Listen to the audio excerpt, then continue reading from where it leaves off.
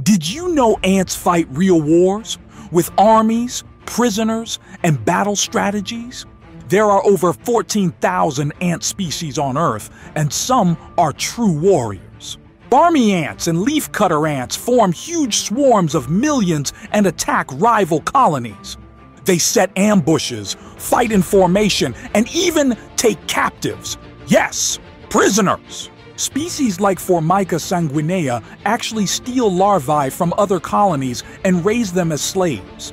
During these wars, ants use chemistry, spraying toxins and pheromones to confuse enemies. Scientists have even seen ants rescuing their wounded comrades from the battlefield. So yes, ants wage war with tactics, organization, and loyalty, just like us. Subscribe, hit like, and comment. Who would win? An ant army or a human shrunk to their size?